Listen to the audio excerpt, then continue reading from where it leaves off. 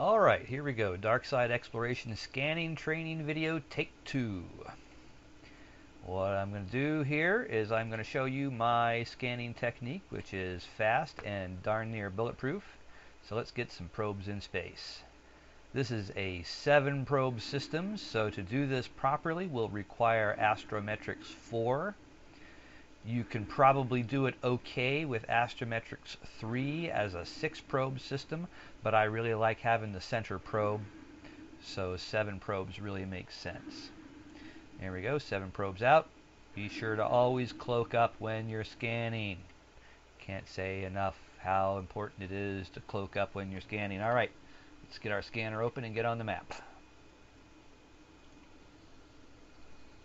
Always start off first scan as a 32 AU scan.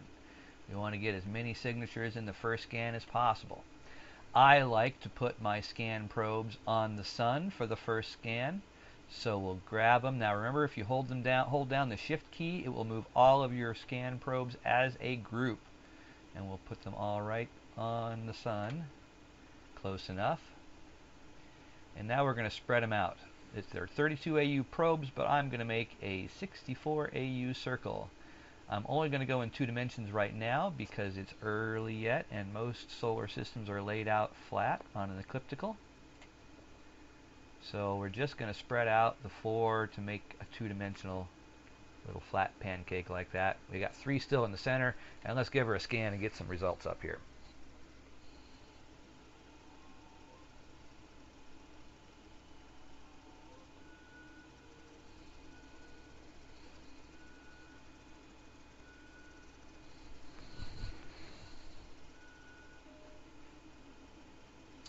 Alright, let's get rid of these unimportant scan results for the moment.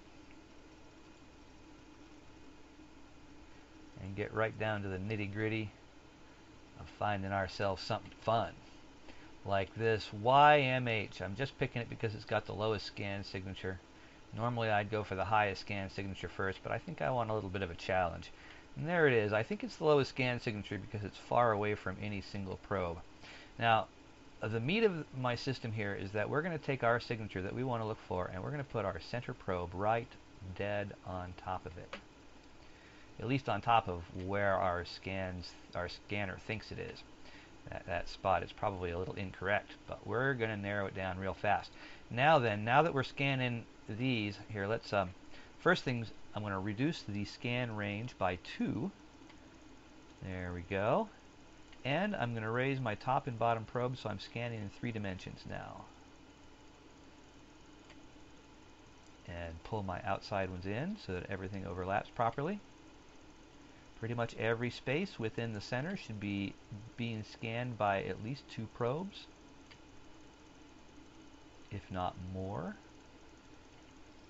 And this is the design that we use. We want to try to get everything crisscrossing right in the center. All 4 probes around the outside and the 2 probes on the top. As long as they meet right there in the center and every probe hits that little center area a bunch of times, we'll be all set. So let's give her another analysis here. And I got somebody logging on. Look at that.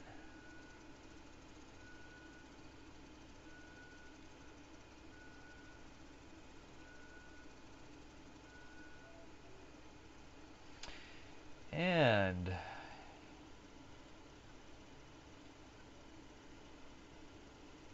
FWC, I forget which one we were looking for, but let's go for FWC here. It might have been YMQ. Yeah, it was probably YMQ. Look at it way out there on the edge. Alright, well, we're going to go into it. Again, we're going to take our center, and we're going to move it to it. And also remember to move it on the vertical axis, because you want to get that as close as possible. And now we're going to shrink down our probes, and we're going to go again 2 full scan resolutions. 1, 2. Hold down the shift key, it does all of them. And then move the top and bottom down again and make the exact same pattern all over again. Remember, when you do something the same way every time, you get good at it.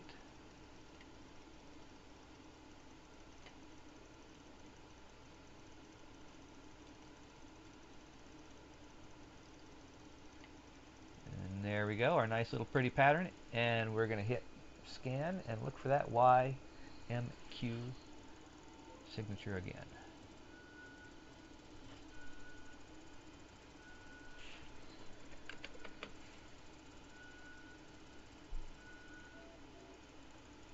And here we go, 8%. That's not quite it. Now, we got the ball. I like the ball, actually.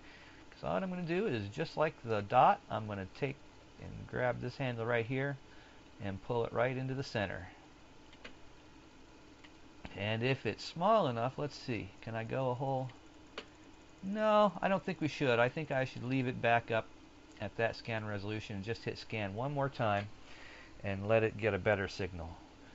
We hit the ball because only one probe got it. When we get it more centered and more than one probe catches it, it'll bring it to a couple dots or a dot. And there we go, 14%, and we got ourselves a dot. Let's center up on that bad boy.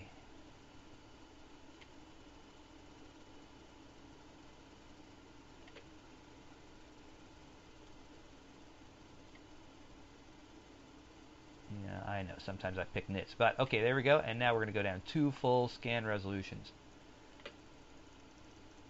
Scan at a half an AU now, and we will pick it up because we have all these top and bottom and left and right scanners.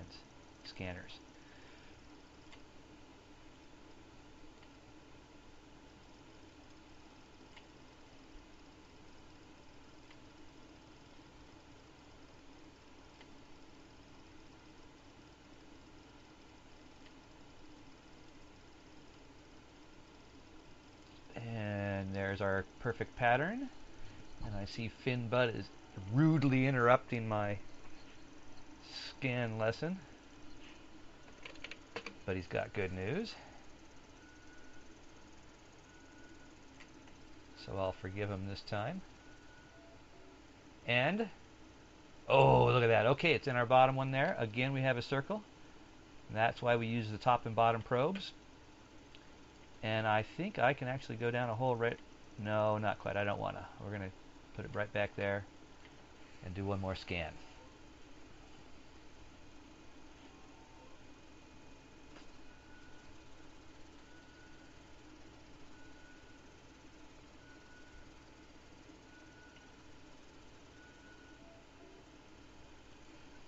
Got it down to 2. That's not bad. Now we'll center up on it and turn this bad boy into a bookmark.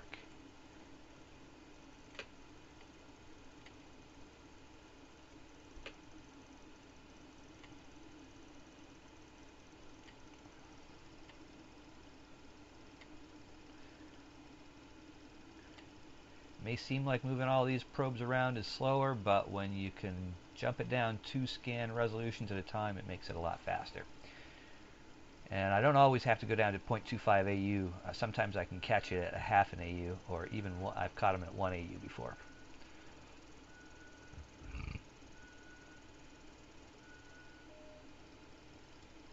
And we got a bookmark.